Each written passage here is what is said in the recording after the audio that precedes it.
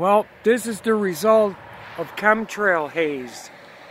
These are chemical contrails. I don't know if you can see those horizontal lines, but what it results and produces is a sky that's all whited out. There's not one cloud in the sky, but it's all whited out. The entire sky is whited out. And this is, I mean, you can kind of see down by the horizon. I don't know if you can see it, but the horizontal chemical contrail lines and striations. The whole entire sky, north, south, east, and west, is all whited out. Okay, now they might want to try to call this an overcast day, but this is a man-made overcast day. And this is what this stuff, it blocks out the sun. The sun has no chance to shine through any of this. And it's just terrible. This is what the chemical contrails are doing. They're geoengineering the skies so that we don't have blue skies during the day and we don't have black skies during the night. Now, last night, I must say that the chemical contrails were so thick that it actually reached ground level, and you could, it smelled like burned rubber, whatever they were spraying last night.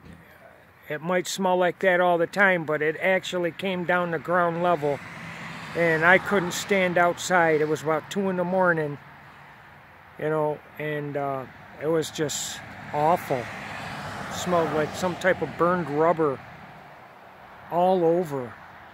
And this is terrible. This is what we face in New York State.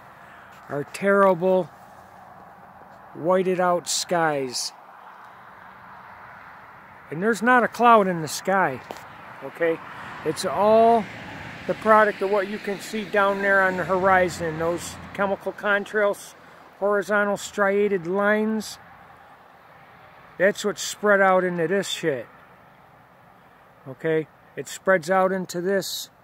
I mean, right above it, it's all striated. I don't know if you can see it, but it spreads out into this damn haze. And people are so stupid.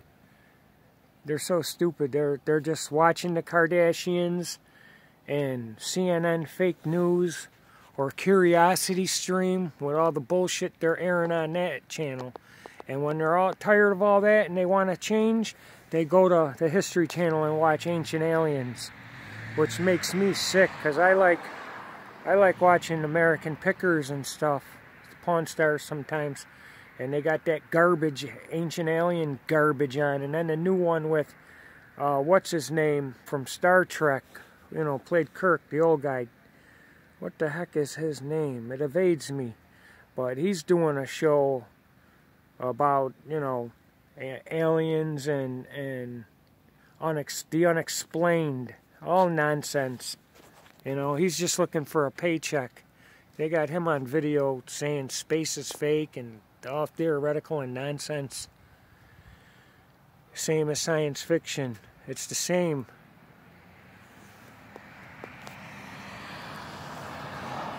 It's just awful. And people want to say the Earth's a globe because of Eratosthenes. I can't even pronounce his name.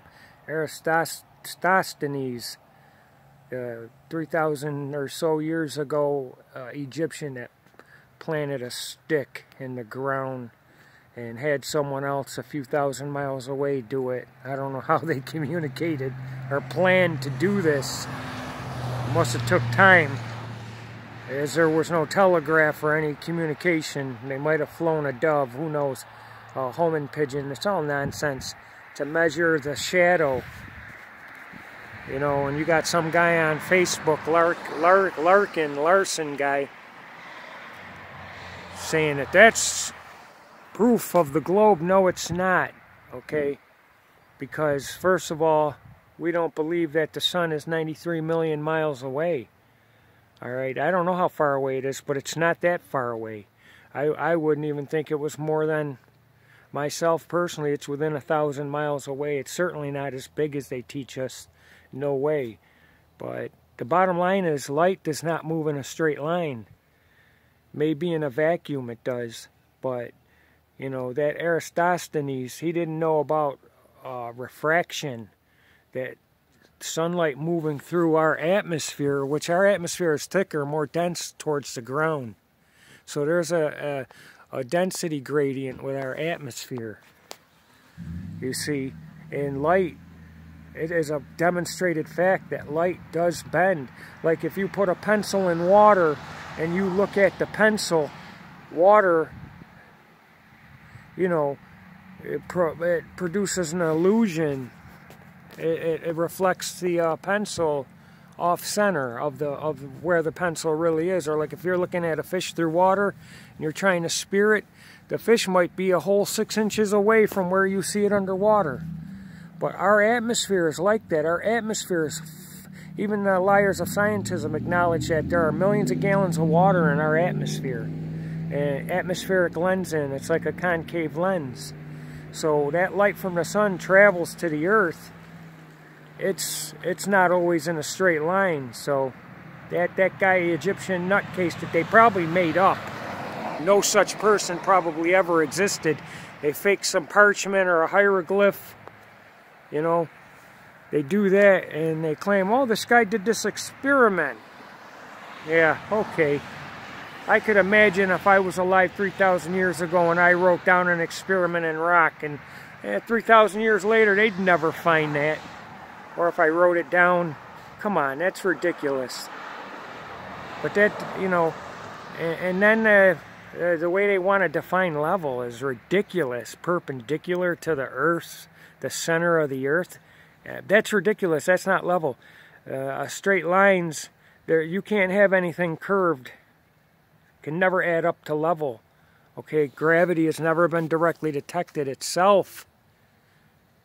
Electricity and magnetism are far, far, far less important and have far less responsibility.